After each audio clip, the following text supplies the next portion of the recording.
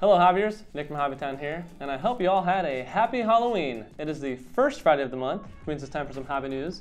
So climb out of your candy coma and listen up. Today, we're going to reveal the winner of the Traxxas Bigfoot monster truck giveaway that we had last month. And we're going to talk about the national model contest that's happening right now. But first, some news about new RC vehicles and accessories that are coming out soon. First off, some big news from Traxxas. There's a tactical unit rock crawler coming soon, which looks ferocious. It's based off the TRX-4, but has a bunch of great new features. And speaking of the TRX-4, they've also announced a licensed 1979 Ford Bronco body that comes in a couple of amazing color options. And along with that, also announced some parts of TRX-4, including long arm lift kits, bigger tires, and aluminum parts. Now, if you're into fuel-powered RC vehicles, SWorkz has announced the S35 GT, which is an 8th scale Nitro. If you want to learn more about the specs of this vehicle, check the link in the description.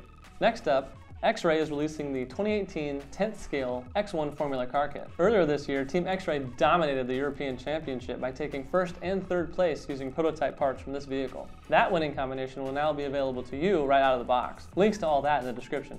To cap off RC news, Spectrum is releasing a DX5C DSMR 5-channel radio. This radio is perfect for hobbyists looking for advanced features and those dealing with noisy 2.4 GHz environments. It's also backwards compatible with DSM2 and marine-specific Spectrum receivers. So if you're a longtime Spectrum user, you can still use your receivers, but you'll need to upgrade if you want the interference protection.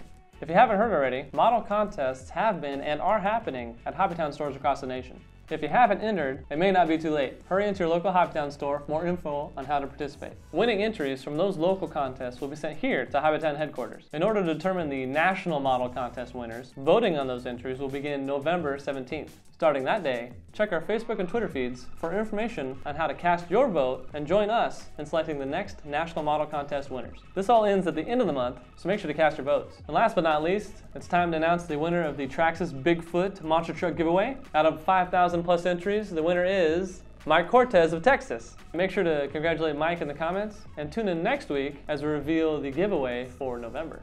And that's it. Thanks for watching this episode of Hobby News. Make sure to like, subscribe, and ding that notification bell. As always, I'm Nick, and I'd love it if you'd stop in the comments and leave your replies, outcries, surprise, and advice. And I'll see you next week.